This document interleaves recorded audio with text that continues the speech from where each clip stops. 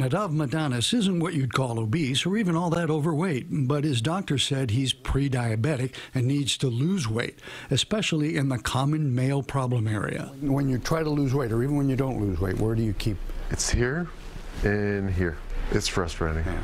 It's a common complaint. Men tend to store their weight around their middle, the so-called apple shape, while women usually keep it on their hips and thighs, what's often called a pear shape. But weight is weight, right? Not so, says Dr. Dori Arad, director of the physiology lab at Mount Sinai St. Luke's. That belly fat is a bigger health risk. It's around your pancreas, it's around your liver, it's around your heart. It makes those organs not function very well.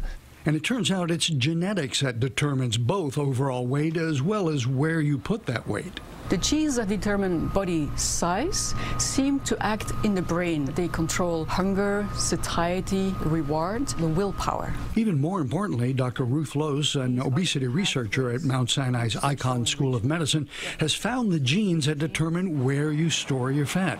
She's one of the authors of a major study in Nature Genetics that examined the genomes of more than 300,000 people and identified the variants that, in general, tend to make men apples and women pears.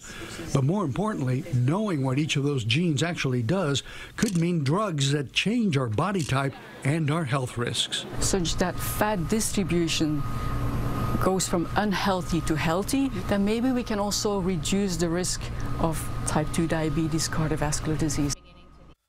And at least one such drug already exists, and others are being searched for.